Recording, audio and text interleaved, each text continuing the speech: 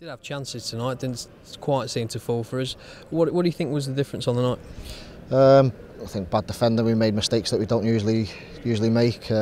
Switching off. They've been clinical.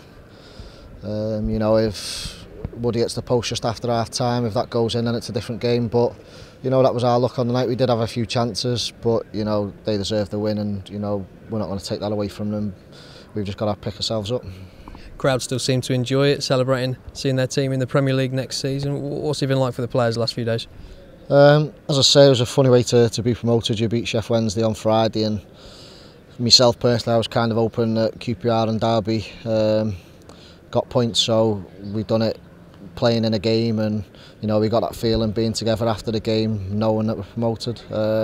It didn't work that way. You know, we'll take any way it happened, but as I say, we've got to switch on. We've got to get ready. We've got 5 games to go. You know, we want a winners' medal, but that's not good enough tonight.